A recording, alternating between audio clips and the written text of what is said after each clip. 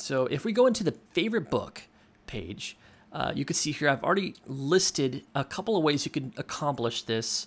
And this is from the pods context. So I could use our pods block that's in pods 2.8. It's a new one.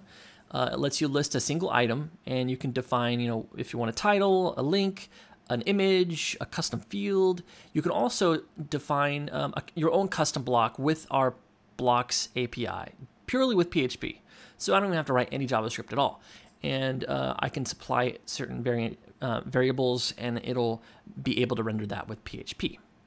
So if I go to edit this, it'll look like this. So I've got my favorite book of 2020 title here, and then I have a subheading, and then I've got my block. So this is my block. I'm using a pod single item, and I've got a custom template here defined, so I can actually define a couple of different things. I use these things that we call in pods magic tags, and I can just output them however I need. Usually they're very easy to use, like post title or permalink, or I can use a custom field name. It should be very self intuitive as long as you reference the documentation for pods. This should be a very, very easy process to do. You can actually use it in this context. So in this case, I have a book that I want to supply to this block, and it's a custom block I've built.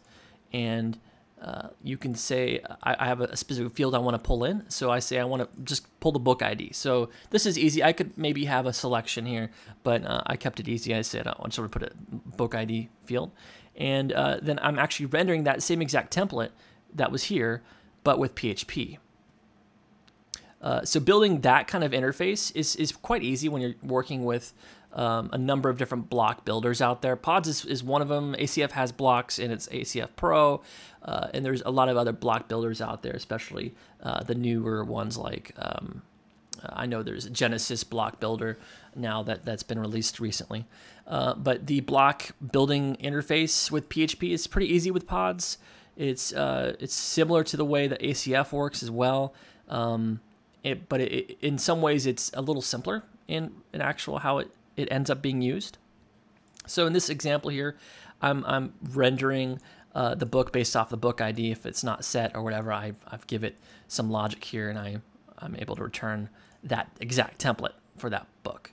But I can also create my own blocks with whatever I want, and I can actually render it in a simpler way in some places. So there's some examples I'll be sure to post.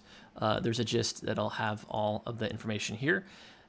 So moving forward, I can actually use that same interface for any plugin. So if I've got custom fields coming in from ACF or from another plugin outside of pods, I can actually use the block builder as well as the pods blocks themselves to render those fields. So here's the exact same thing happening.